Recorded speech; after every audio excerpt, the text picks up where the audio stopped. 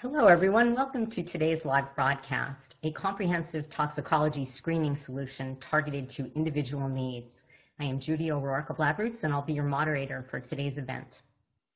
We are delighted to bring you this educational web seminar presented by LabRoots. This presentation has been approved for continuing education credits. If you want to obtain the credits, please click on the Get Your Free CE Credits button located in the lower left of your screen. This will take you to a page listing all of our speakers and presentations. Please select the CE button under the presentation and follow the instructions to claim your certificate. We have a few important announcements before we begin. This webcast is designed to be interactive, and we encourage you to ask questions during the event. You can submit questions by typing them in the Q&A box, which can be found by clicking on the green Q&A button at the lower left of the presentation window. We'll try to answer as many questions as we can. You can enlarge the slide window by clicking on the screen icon in the lower right-hand corner of the slide window. If you have any technical problems viewing or hearing this presentation, please click on the support button at the top right of your presentation window or submit your problem through the green Q&A button lower left. I would now like to introduce today's speaker, Ping Wang, PhD. Dr. Ping Wang is the Medical Director of Clinical Chemistry at Houston Methodist Hospital and Associate Professor of Pathology and Laboratory Medicine at Weill Cornell Medical College. She is board certified in clinical chemistry, molecular diagnostics, and toxicological chemistry by the American Board of Clinical Chemistry, for which she currently serves as Vice President and Chair of the Examination Committee. Dr. Wang is a Fellow of the National Academy of Clinical Biochemistry. She currently serves or has served on the boards of NACA, AACC LVDD Division, and TDM and Toxicology Division. Dr. Wang has received many honors and awards, including the Career Cornerstone Award, NACB Distinguished Abstract Award, and the AACC Outstanding Research Award. She has published over 60 peer-reviewed papers, abstracts, and book chapters. Dr. Wang has over 10 years of experience directing and managing high-complexity CLIA clinical laboratories and is an expert in CLIA regulations, laboratory management to drive clinical efficiency, quality and outcome, clinical assay development, optimization, and execution in a highly regulated environment. Dr. Wang's current research interests focus on translating novel research and startup findings into clinical diagnostic tools. She is principal investigator of 2 NIH grants and actively collaborates with major diagnostic companies as well as startup ventures to develop next-generation diagnostic tools. I will now turn it over to Dr. Wang for her presentation.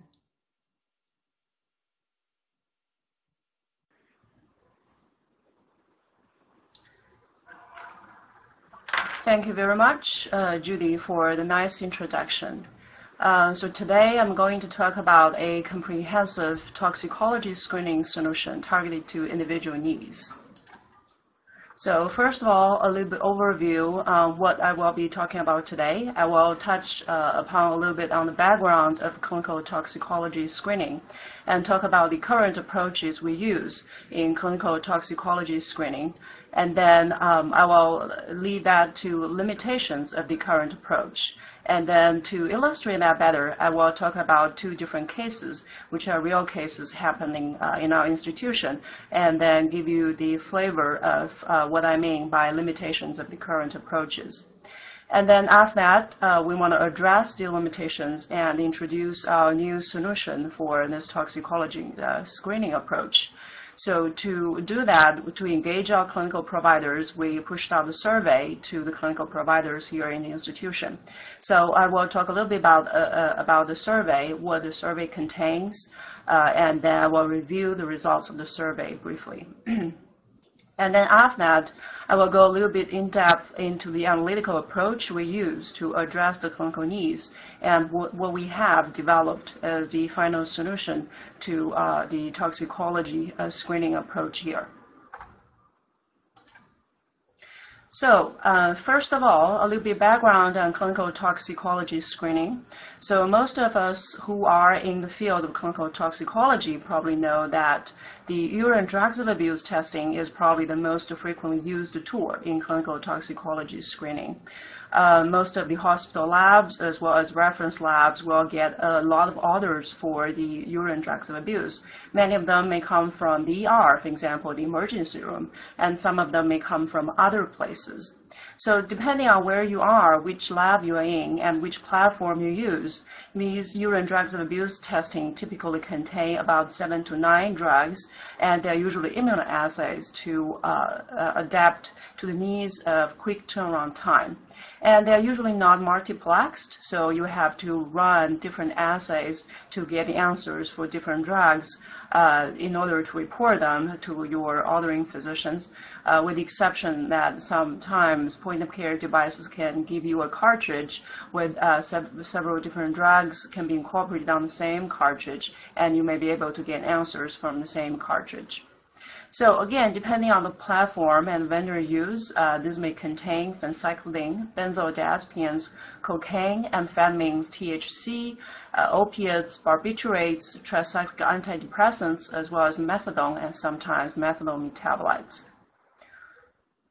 So the results are usually presumptive positive. So as a matter of fact, per CAP regulation, for example, if you look at the CAP checklist, there's a requirement that you have to report these results as presumptive positive.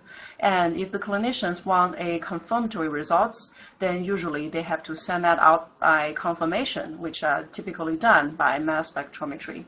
Not every lab will have mass spectrometry, so traditionally this would be a send-out test in most hospital labs. And the turnaround time, depending on the geographic location and the reference lab you use, typically is about a week. So any kind of clinical intervention that will need quick turnaround time and quick results would not be able to be administered within that time frame. So I kind of touched a little bit already on the limitations of the current clinical toxicology screening approaches. But then here's a slide kind of summarizing what I just talked about and a little bit more. So the limitations, first of all, this is a limited menu of 7 to 9 drugs, and depending on vendor and platform, and only covers what were historically considered to be frequently abused drugs.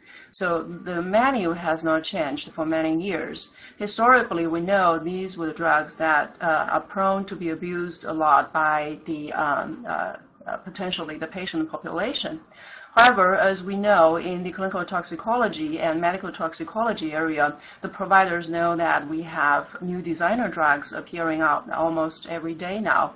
So with a menu that has not changed for many years, the question remains whether this is still sufficient to cover the current medical or clinical toxicology needs.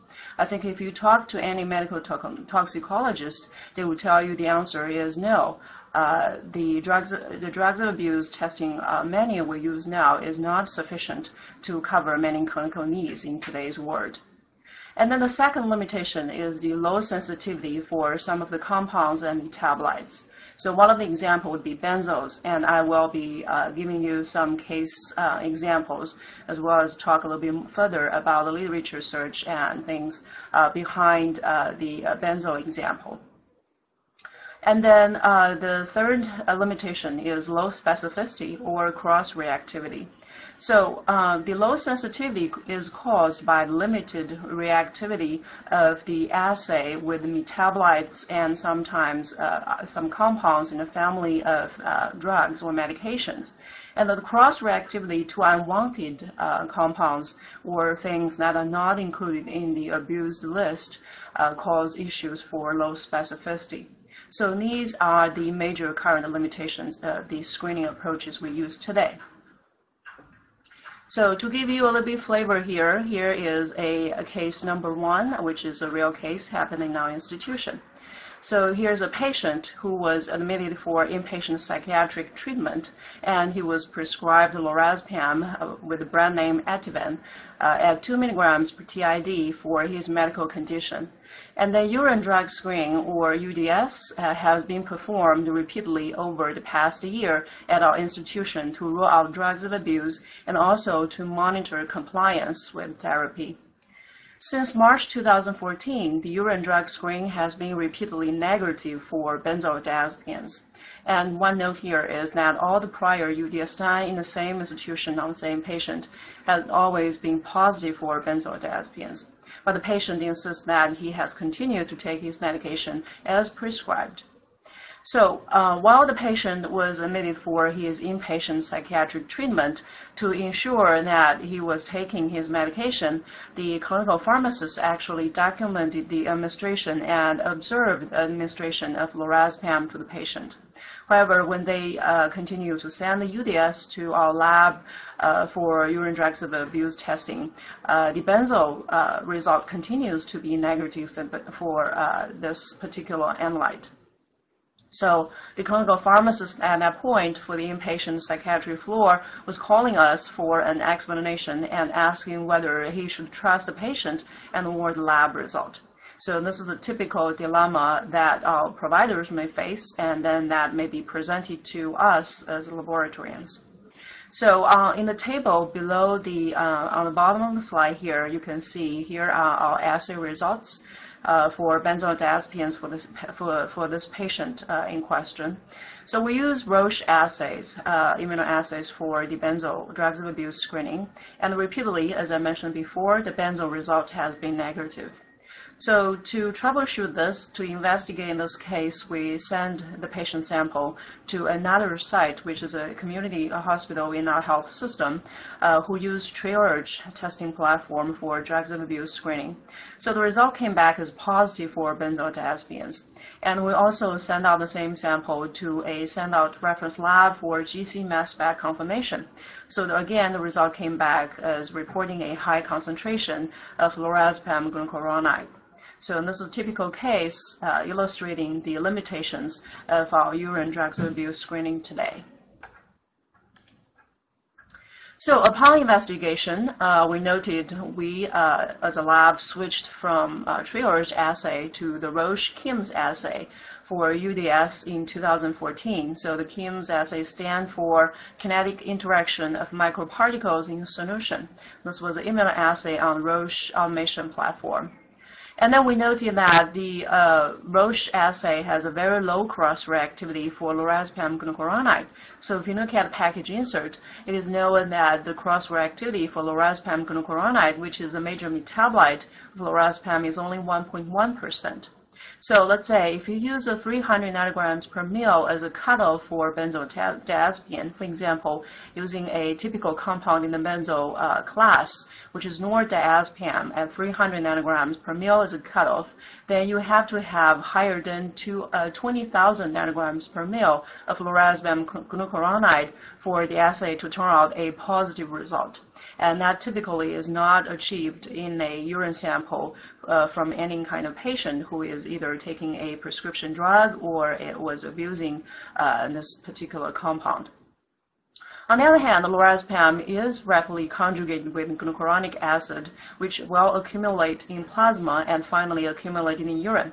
75% of the dose eliminated in urine would be in the form of lorazepam glucuronide, and only 14% would be as conjugates of other minor metabolites. Negligible amounts of unchanged drugs would be found in the urine. So as a matter of fact, if the assay was designed to target detection of lorazepam, then this is not very meaningful for urine drugs of abuse screening because you will find very little lorazepam glucuronide in the patient's urine. And this was not the only compound that had a very low cross-reactivity with the particular immunoassay. So another example would be, for example, temazepam glucuronide, which is another metabolite for the benzo group of compounds. So the cross-reactivity to that is even lower at 0.7%. So you have to have 300,000 nanograms per ml equivalence of this metabolite for the assay to turn out a positive result, which basically was saying that you will never be able to see a positive result for a patient who was taking this medication. And this was not our observation was not the only finding, of course, in the literature. So if you look in the literature, there are many different reports and articles that have reported similar observations. So I just give you one example here. And this was a paper published in 2014 on Pain Physician. So in the table here, they actually compared the false negative rates of 3 different immunoassays for urine drugs of abuse screening. So these include the KIMS assay, the CDA assay, and HS-CDA assay. And then they listed several compounds in the class of benzodiazepines. Among them would be lorazepam, glucuronide, for example. And then they compared the false negative rates and the range and the mean concentration of the particular benzodiazepine in these immunoassays. So as you can see, this is not a particular problem isolated just to one particular vendor or immunoassay. It's a universal problem common for many different assays and many different vendors. And this may not only be limited to one compound either. It can affect many different compounds and actually not limited to only benzodiazepines as well. So to illustrate more point on the limitations of clinical toxicology screening approaches, we have a second case here. So case number 2 is a patient with reported medications admitted for opioid detox. So below I listed the reported medications on the medical record. So he was taking Xanax, or with the generic name alprazolam, at 20 milligrams daily. Here's what's reported on one place in his medical record. But here is the issue coming if you are relying on documentation from medical record, because depending on where you look in medical records, actually you may find conflicting documentation. For example, another note in the same patient's electronic medical record says that he was taking various benzodiazepines, not just the alprazolam. So the question comes, exactly what he was taking, and even the documented medication history can be a little bit confusing and reliable at times. And then, of course, because he was admitted for opioid detox, he was prescribed oxycodone at 200 milligrams per day for this treatment purpose. But again, another note in the same medical record says that he was using multiple opioids and not oxycodone specifically. So again, and this is a conflicting point, and really you are trying to rely on lab results to tell whether exactly what the patient was taking. And then he self-report also cannabis use, and then there was also gabapentin on the medication list and clonidine. And below in the table, you could see the drugs of abuse testing result. So on the right side, you can see here's the Roche testing result, which is what we use again as immunoassay for the urine drugs of abuse screening. So as consistent to his reported medications use, you can see benzo being positive, consistent with his either Xanax use or multiple different benzodiazepine use. And then everything else was negative besides the THC, which was also consistent with reported medication use. However, an unexpected finding here is the oxycodone. So oxycodone result turned out to be negative. And upon repeating of the same sample, it still came out as negative. So here's the question, is the patient really taking his medication, oxycodone, as part of his opiate detox program agreement? So from the lab result, the answer seems to be yes. But just to, the answer seems to be no.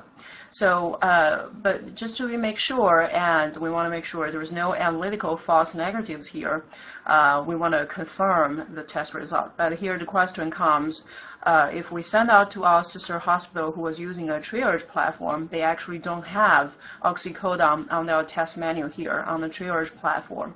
So in this case, this is a moot point to actually send to a neighboring institution with a triage platform because the test menu limitation on that particular platform.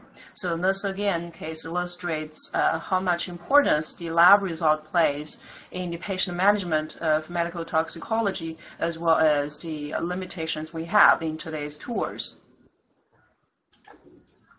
So realizing these kind of limitations, then as a clinical laboratory, and our next step is to try to come up with a new solution to help our clinical providers.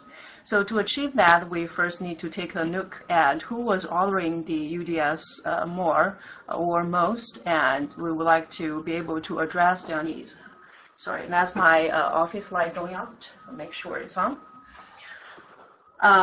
So to do this, we did an internal audit looking at my institution's UDS ordering pattern. So on the graph here, you can see the peak, the highest peak here, of course, came from ER. So the emergency room was ordering lots of needs urine drugs of abuse. And then there are also smaller peaks distributed across the hospital. So these include medical intensive care units, and then residence teaching services, psychiatric units, and neurology floor, and then the internal medicine, hepatology units, for example. And then our next step is to design a clinical user survey and then send the survey out to these most frequent users of our UDS tests. So we send them to providers in ED, oncology, neurology, critical care, pulmonary, internal medicine, critical care, gastroenterology, hepatology, and transplant. So in this survey, we basically posed three basic questions here. What was the reason for you to order the UDS testing? And then what turnaround time requirement do you have for your testing needs? And then let's say if we propose a more comprehensive toxicology testing solution with higher sensitivity, specificity, and with a trade-off that it may come back to you with a slightly longer turnaround time, and this time frame would be 2 to 3 days, would you be interested to use this new service when you test? So I put in the table below some of the responses from the providers. So as you can see, the reasons for ordering varies between different providers, and then I will review that and summarize that in the next slide for you. For turnaround time needed, most of them say, of course, as quickly as you can, but typically they would be minimal to a 2 to 3 hours, 2 to 3 days turnaround time for this more accurate test results, and all of them express needs in using this new test or new solution we propose to them.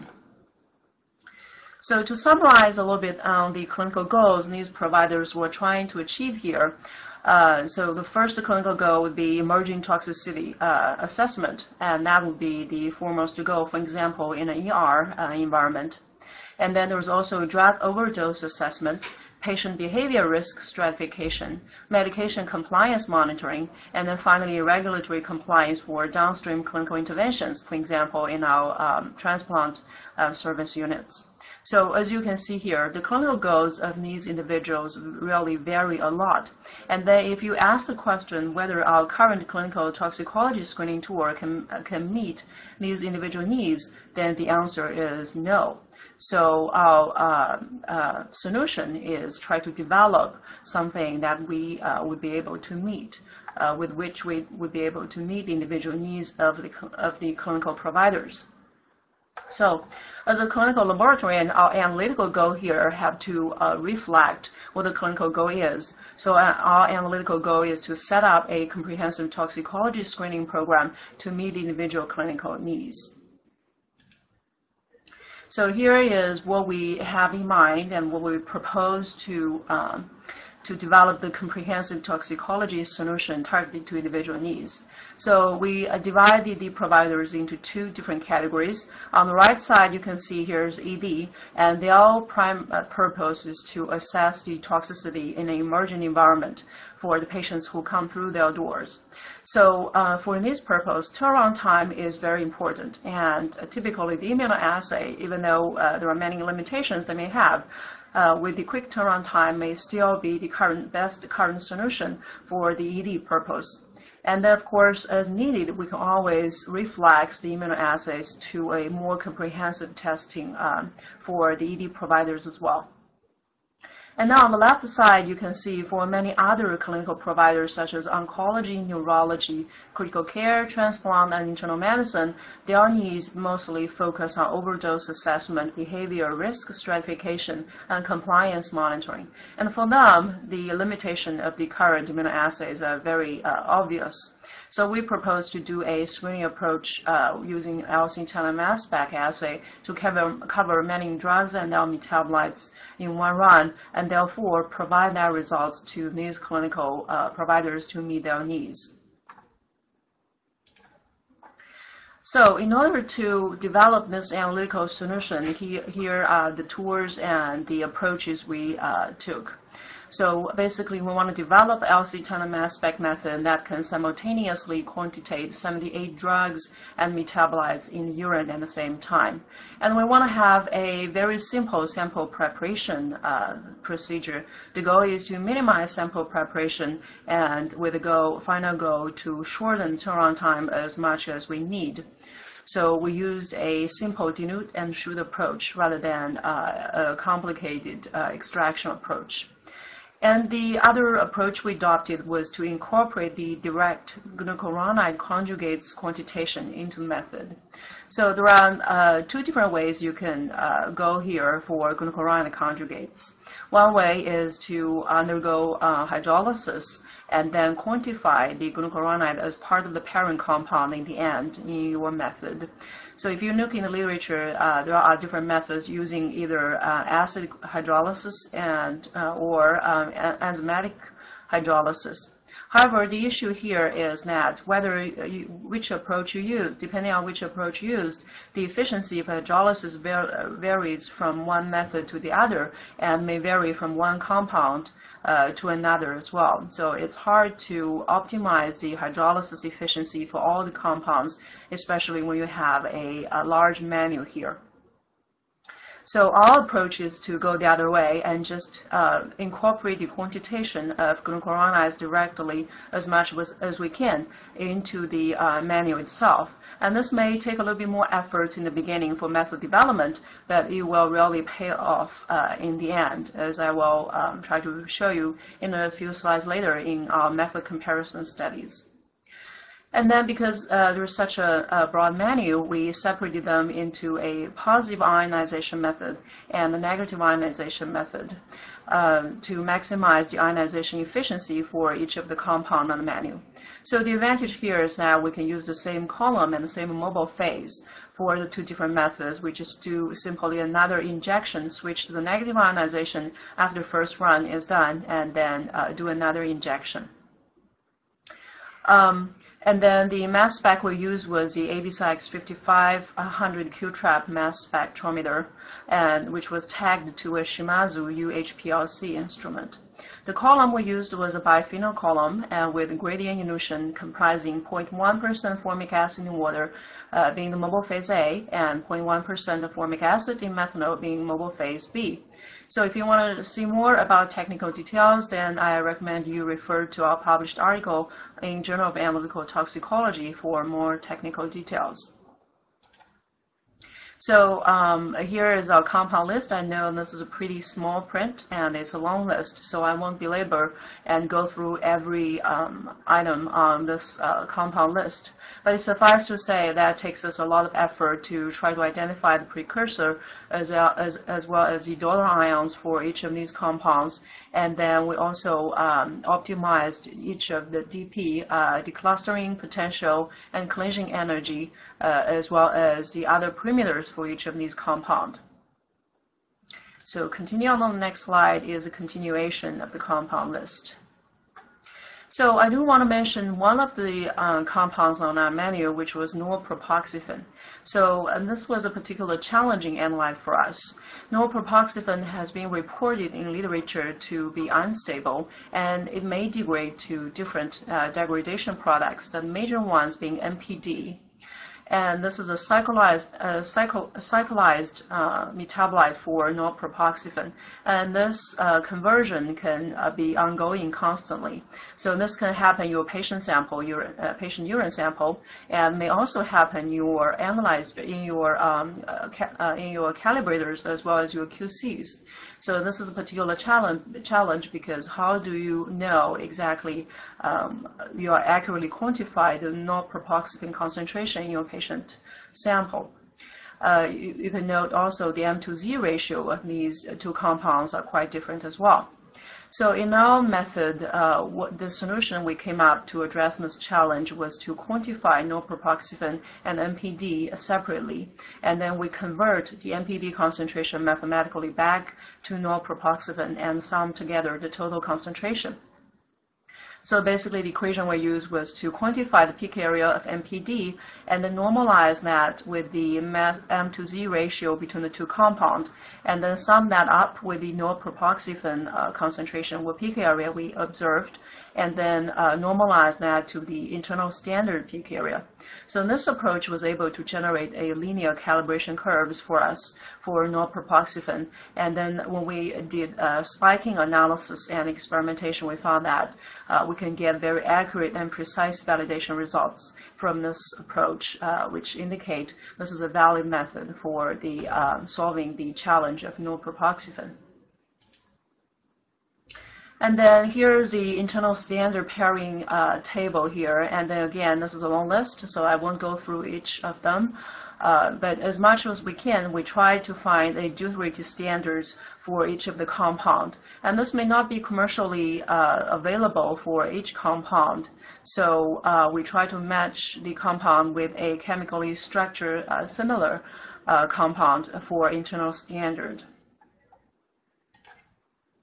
And here the slide shows the chromatograms we generated for, on the left would be the positive ionization method, and on the right would be the negative ionization method. As you can see here, we have definitely more compounds and metabolites in the positive ionization method, and much smaller and therefore a much shorter runtime for our negative ionization method. And here's the table summarizing the assay validation findings. Again, this is pretty small. I apologize for the small print.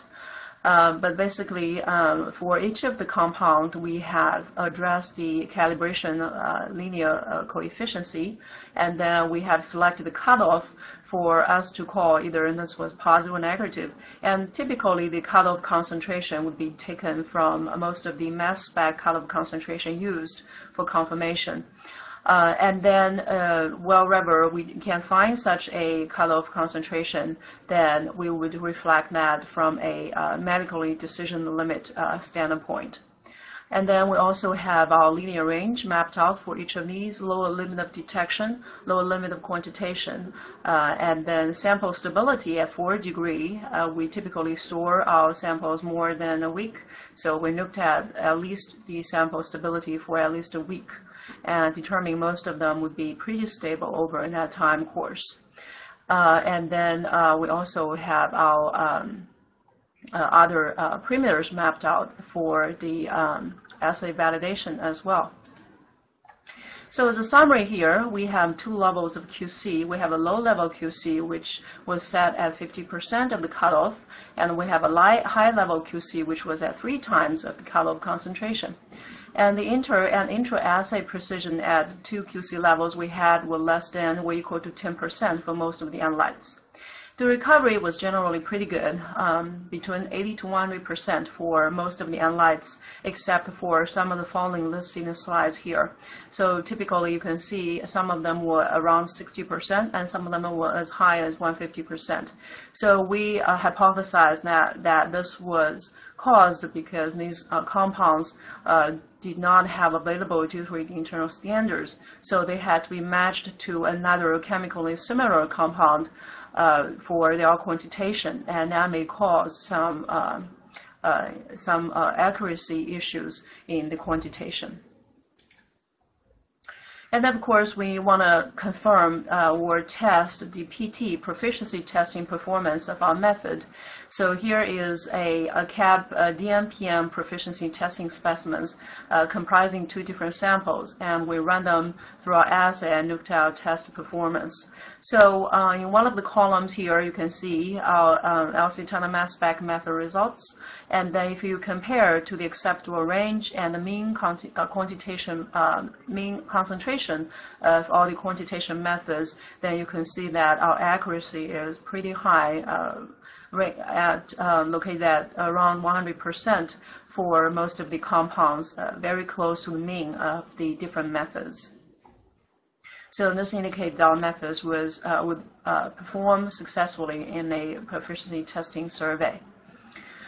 And then we also did method comparison. So to do this, we randomly selected 20 different patient urine samples, and then we tested them in-house here, both using our immunoassay, which is our current clinical toxicology screening tool, and then we also ran them on our LC tandem mass spec, which is our new method.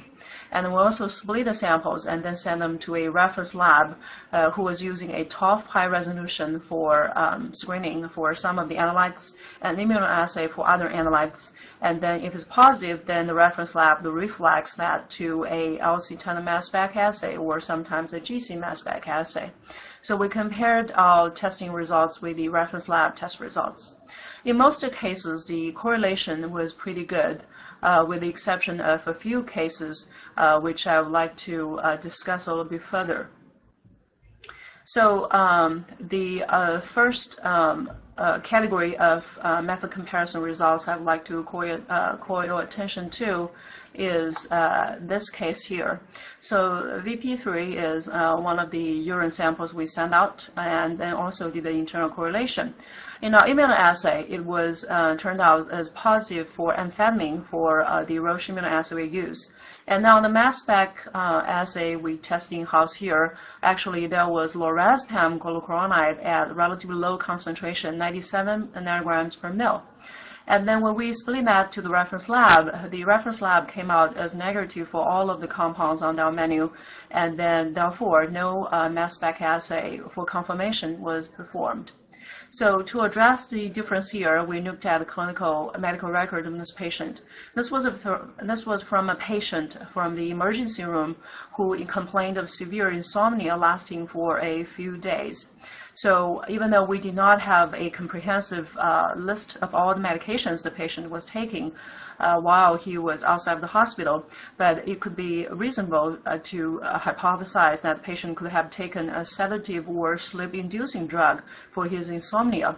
So for example, lorazepam would be such a sedative compound for the patient to use, or trazodone for a sleep-inducing drug.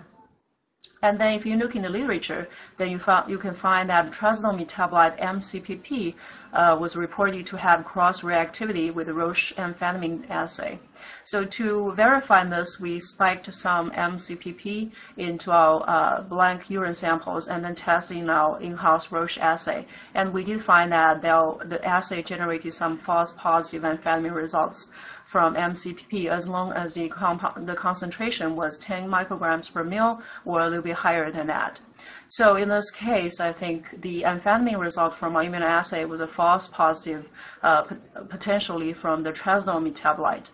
And then lorazepam, of course, given the poor reactivity of lorazepam glucuronide in our Roche assay, we didn't expect our immunoassay was able to detect. But our LC mass spec assay, which was our new method, was able to catch this at relatively low concentration. And we suspect because the immunoassay was probably used in reference lab, and this was potentially why lorazepam was also not caught in the reference lab assay. So this kind of illustrates a advantage of using the LC tandem mass spec assay as a upfront screening tool in which you can actually decrease and avoid some of the false positives, and then catch some of the false negatives as well. Another case here is a urine that was positive for benzodiazepine on an immunoassay and also tricyclic antidepressants. When we tested the sample on LC tandem mass spec assay, the tramadol and tramadol metabolites showed up at a pretty high concentration, and norfentanyl also was detected at a relatively low concentration. So this was basically very similar to what was reflected back from our send-out reference lab results, which was also positive for tramadol and tramadol metabolite. So I think in this case, the benzo and TCA would be false positive results on our immunoassay because none of the LC mass spec assay was able to detect it. And this again illustrates the potential to generate false positives using current immunoassay technology. And then the third classes of comparison cases here comprise of two different cases. So the first case was positive on benzo and opiates on our immunoassay, and then on the LC mass spec assay, we can see many different kind of opiates were positive, and then there are also tramadol. And then there are also benzodiazepine, zolpidem metabolite, and aminoclonazepam as well. So this was consistent with our immunoassay results. And then when we look at the reference lab results, then we see the number of drugs detected was a little bit smaller. We see opiates, some of the opiates, we see some of the tramadol. But we didn't really see the benzodiazepines being detected in the reference lab result. And similarly, the second case was positive for barbiturates, which was consistent with the LC mass spec in-house here, but none of these was detected on the reference lab screening assay, and therefore no confirmation was performed. So in this case, our in-house immunoassay was consistent with the LC tandem mass spec result we have in-house, and the shorter list of detected compounds may be in the reference lab may be caused by the limited reactivity of the immunoassays or the high-resolution TOF assay in the screening approach. And then here's another class of comparison results. So for all three cases in this class, we detected various different compounds. And when we tested them on our LC mass spec assay, then you can see most of these compounds detected were glucuronides, including opiates, and then in a few cases, other glucuronide compounds as well. So, and then this was at pretty high concentration actually. But then if you compare that to the reference lab send-out test results, then you see they identified actually a much shorter list. So this comparison indicates the advantage of directly incorporating the glucuronides into the screening methods. This can potentially enhance sensitivity and provides more accuracy and sensitivity in the compounds you can detect in the upfront screening approach. So to summarize a little bit of the analytical lessons we have gone through in the previous slides in our method development process, we adopted a simple dilute and shoot method, and we directly quantified the glucuronides in our methods, and we separated positive and negative ESI methods to maximize the ionization.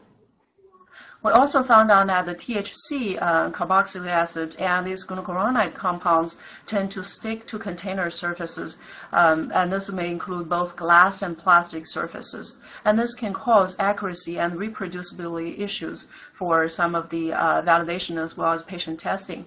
So our solution to address this was to prepare the calibrators and QCs in 50% of methanol, and this was able to mitigate this problem.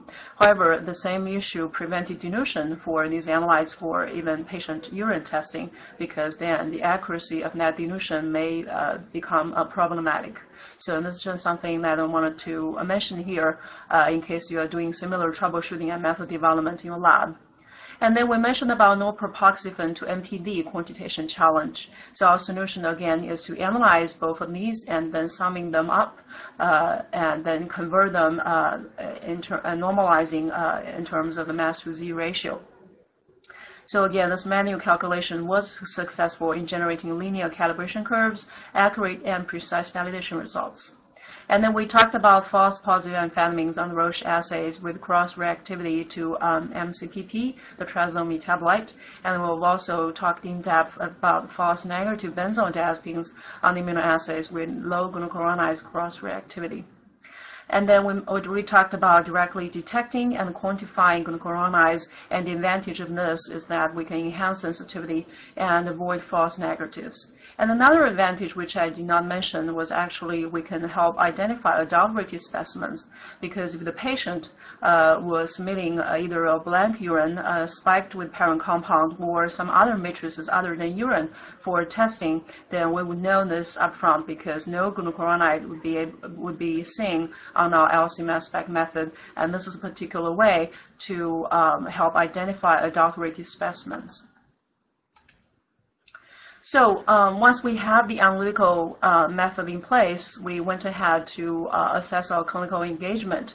So again, based on ordering physician needs, we propose we will triage the urine drug screening orders to two different methods here.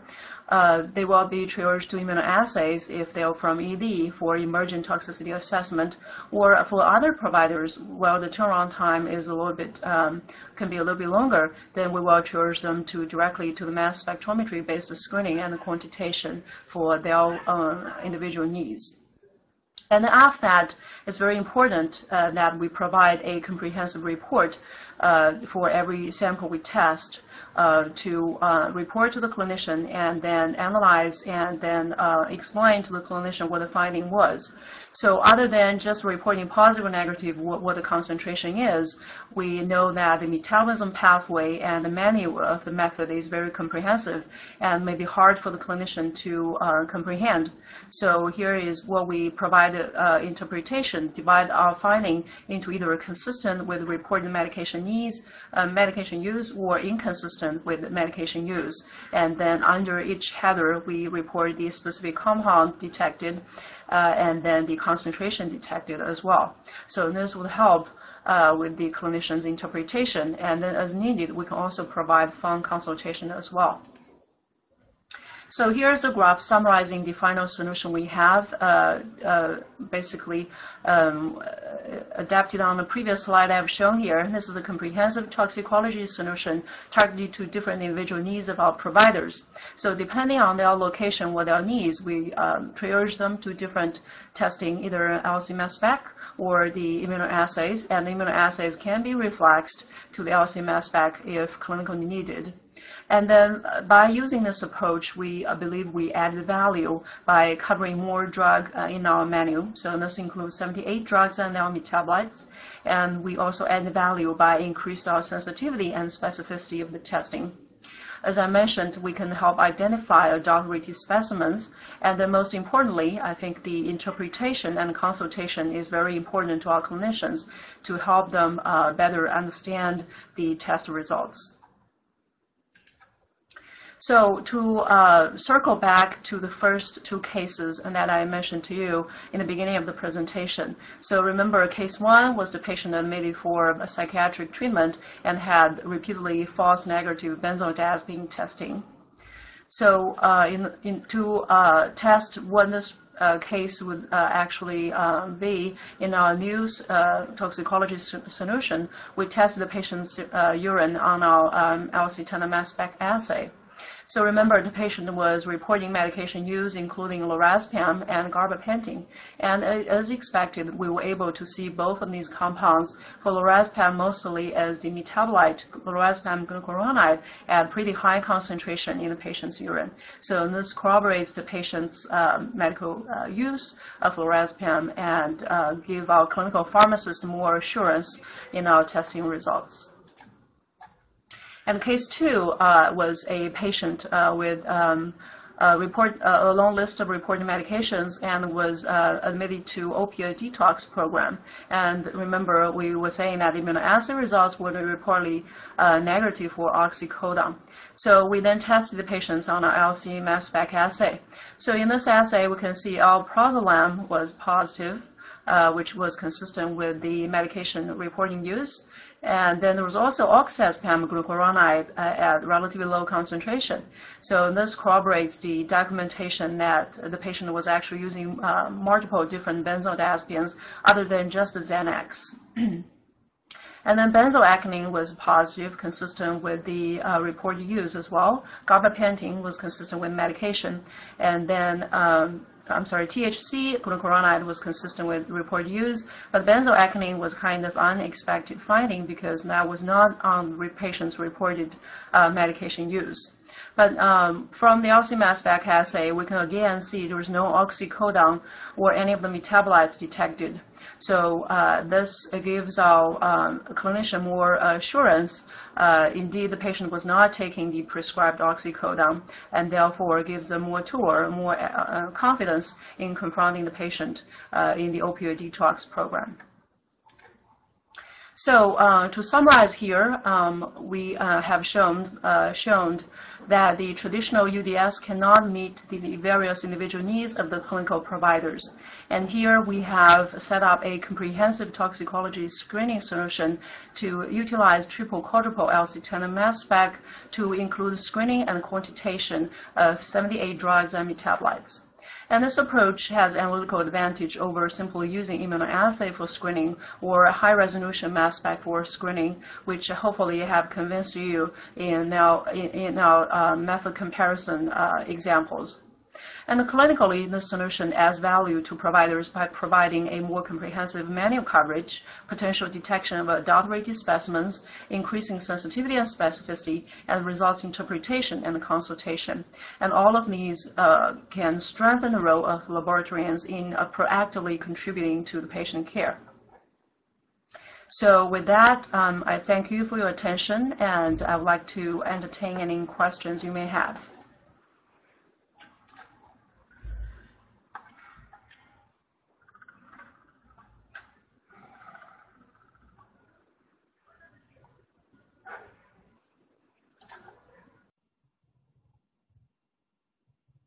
Thank you, Dr. Wang, for that informative presentation.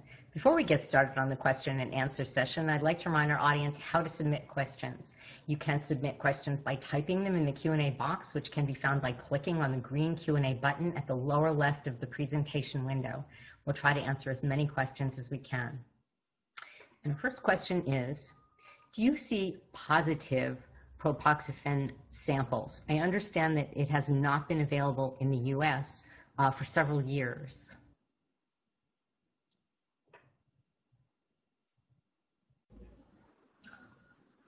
The answer is we do see very few propoxyphene positive samples.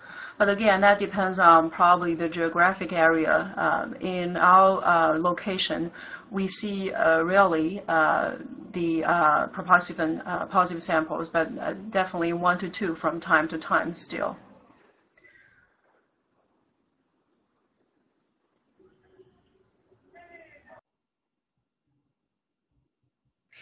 Could you talk more about what is special for the 7 drugs that were chosen to develop for toxicology tests by Roche and other vendors in tradition?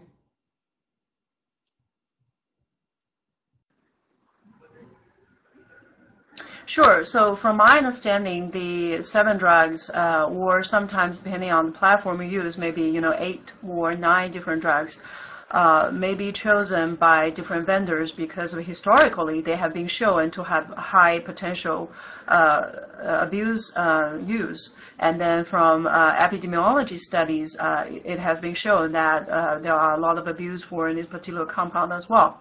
But then again, the menu has not been changed for many years. And then gradually there has been addition to the menu as well. For example, methadone metabolite, which used not to be available on these clinical toxicology screening, gradually became available and has been incorporated onto some of the testing platforms. And then same thing would be 6-mem, which is a metabolite for heroin use, for example. But then again, with the ever-changing landscape of clinical toxicology and medical toxicology, the manual change still can't catch up with the current landscape change in real practice. So this is still a significant problem that the manual is not able to cover the current needs clinically.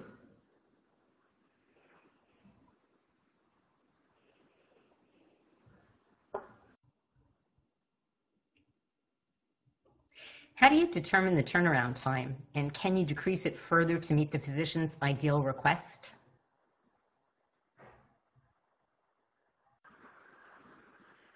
So yeah, that is a very interesting question. So from the clinician standpoint, their request is usually to have a test result turned back to them as fast as possible, ideally in minutes. That would be great. But then I think from the laboratory's perspective, we not only want to turn out the turnaround time very rapidly, but we also want to make sure the results we turn back to them is valid, is accurate and specific. And that's why in particular situations like this, you have to balance the two different needs.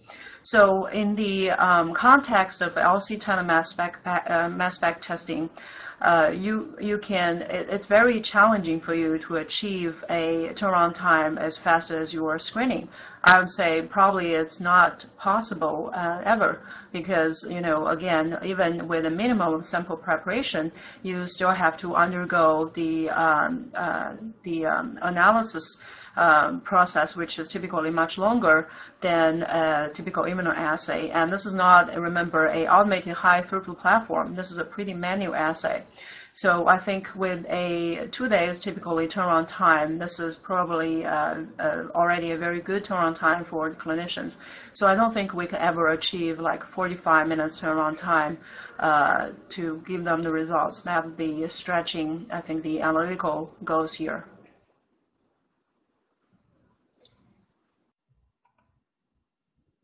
What about lithium toxicity screening? How long would it take for the physicians to be informed in order to prescribe the right dose of the medication?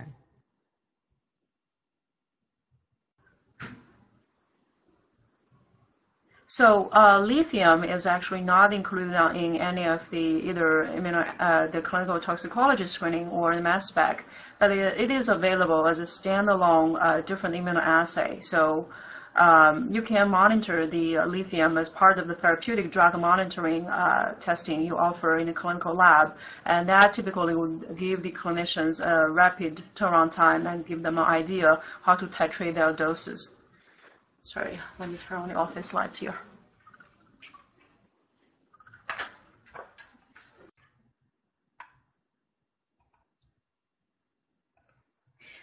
What are the steps involved in sample prep hydrolysis, and what does each step accomplish?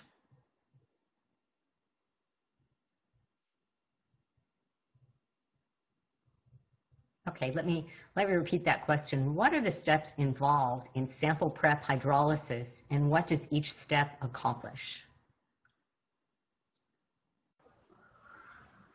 Sure. So the basic steps for sample preparation for for example, a clinical toxicology mass spec testing would be typically to first to precipitate out the protein in the urine matrix, and then secondly to either use acid or enzyme to hydrolyze the glucuronide conjugates from different metabolites. So the goal is to get rid of the glucuronides, which is a typical moiety in the metabolites of different compounds, and then quantify these compounds together as their parent drug in the compound. So that's the goal, is to achieve the quantitation as a single compound. But as I mentioned before, this may not be very efficient for all the compounds, and hydrolysis efficiency really vary from one method to the other and from one compound to another. So to us, the best approach was just to avoid that variability and directly detect the glucuronide compounds in our method. So I hope that makes sense.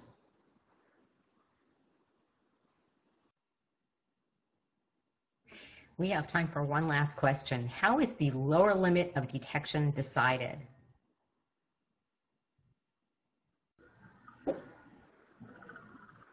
So the lower limit of detection was decided usually by running a blank urine sample, in this case, on our LC tandem mass spec assay, and then quantify the potential mean and standard deviation from that blank urine sample. And then the lower limit of detection usually is determined by the mean of that blank sample plus free standard deviation. So this indicates that for a blank sample to come through, here is your lower limit of detection to say that if it's not a blank sample, and this is the lower limit I can detect. But again, usually that's not the same as a lower limit of quantitation. So lower limit of quantitation, which is another term, is usually determined by where the assay can attain about 20% CV. Coefficient of variation, and then we typically use the lower limit of quantitation as the lower end of our reporting and calibration curve. All right, I think that's all for my answer. I would like to once again thank Dr. Wang for her presentation. Do you have any final comments, Dr. Wang?